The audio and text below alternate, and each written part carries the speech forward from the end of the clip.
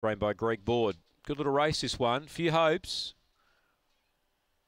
Missy Crane not hopeless here, the reserve either, now that she's got a start. Set to run. Lights on.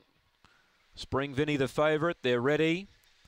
Set. Racing. Spring Vinny away okay. Speed out deep. Hot Sophie burning up, and she's going to look for the lead. Spring Vinny's booting up to hold her out early.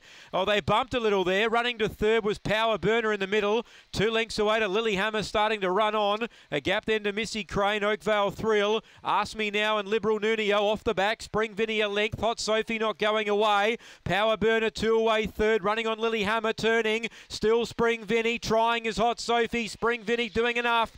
Holding them at bay. Hot Sophie second. Third Power Burner. Fourth Lilyhammer. Then Oakvale Thrill. Missy Crane. Ask Me Now. Liberal Nunio. Time's good. It's quick. It's around the 29.70 mark. 29.72. Spring Vinny, number 1.